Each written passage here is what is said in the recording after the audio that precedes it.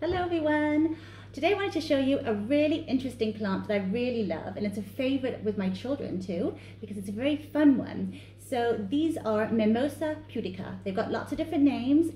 They're called shy plant or sensitive plant or even touch me not, because they have a special mechanism inside them that if you do touch them, they close up tight. The leaves close up tight, sometimes the branches can even drop, they can just sort of hide in plain sight.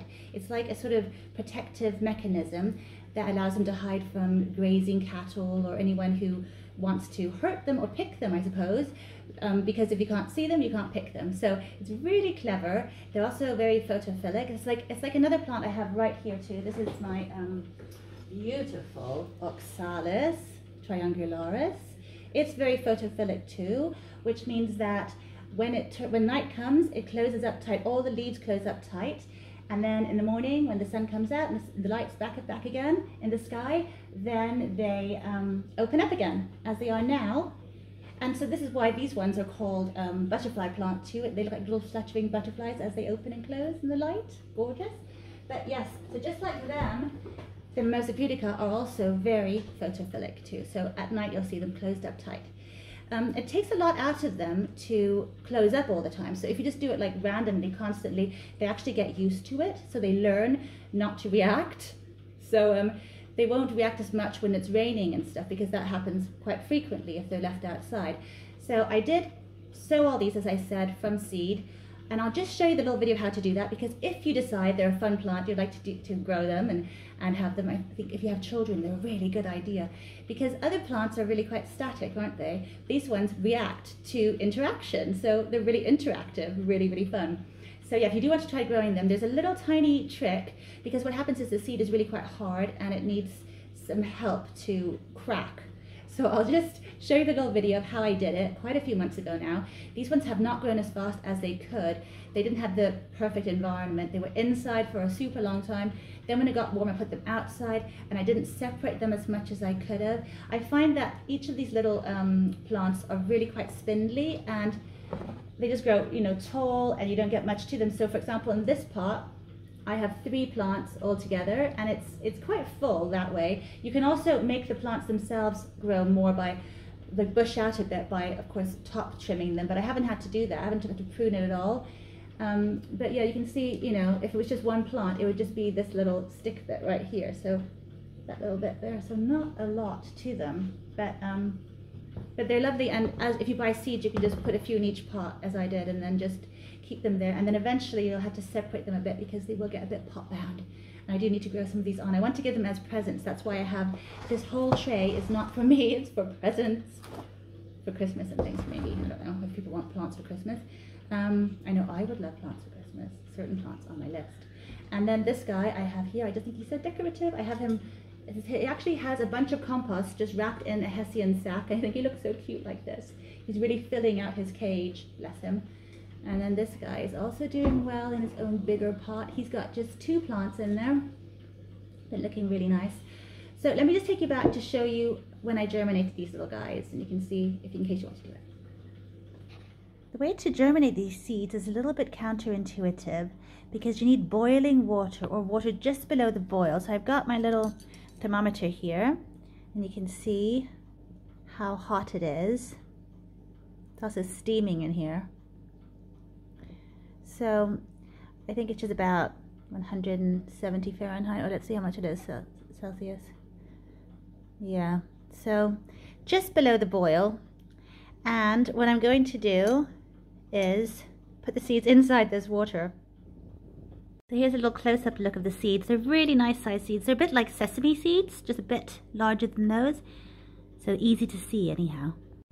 And they sank right to the bottom. So I'm going to soak them now for 48 hours. The reason I'm putting them in such hot water is because the shell of the seed is actually really hard, and this will help make the shell a bit easier to germinate through, I suppose. I think usually the seeds are eaten by birds, and then when they've been through the bird's digestive system, then they germinate easier. But this is another way to do it, I suppose. So in 48 hours, I'll hopefully have a look, and hopefully we'll have some germination going on. So it's 48 hours later and I've got myself 3 pots of compost. They're quite large pots. Usually I would use smaller starter pots, but we're dealing with sensitive plants. They're also known as sensitive plants. And so I don't want to be moving them too much once they're germinating, once they're growing. So I'll put them in quite decent sized pots so they can just stay in there. I've just removed the cling film from the cup that the little seeds were in. You can see they all sank to the bottom and are looking nice down there. Let's get them out and get them into the pots. Got a really good close-up here of the seeds, and it looks like there's a little bit of germination going on there. Look at that, little tiny beginnings. How amazing. So I'm going to put about 4 in each pot.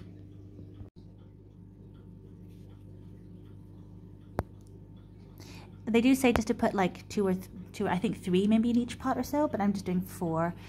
And it gives me a bit of extra just in case some of them don't work out. They're quite sticky, which I think is quite good. And now what I'm going to do is take a little bit of compost.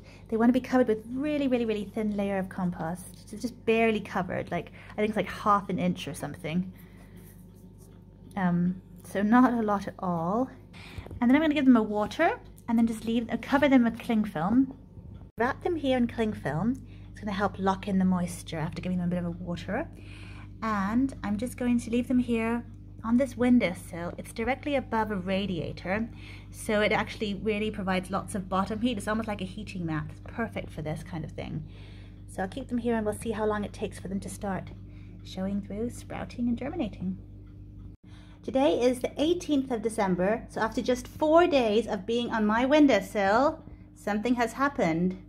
There are little tiny seedlings in each pot. I think I planted about 5 seeds in each pot, and it looks like most of them, for sure, if not all of them, have germinated. Now, it's meant to take between 2 and 3 weeks for them to germinate, so doing it within 4 days is absolutely amazing. I'll just replace the cling film and put them back onto the windowsill. Yeah, and so once all danger of frost was over, I, as I said, put them outside. They were in an unheated greenhouse and also just on the patio. And they just had, you know, they were rained upon. They had as much sunshine. They are really sun lovers. They're quite tropical. And so when it got cold out there, I had to bring them all inside. And that's why I need to get rid of some of them now, because I had far too many, taking up lots of space. So, but they are such fun things. And let me just demonstrate now how they work and why they're so fun. So as I said, they do get kind of immune to and learn to recognize certain movements. So I've just touched a few of them now. Let me just touch one so you can see it actually happen. Let's have a look. Let's find one that might not be too immune to my touch. Let's have a look here. Here's one. See how the leaves, each individual little leaf, it closes. It is quite fascinating to watch.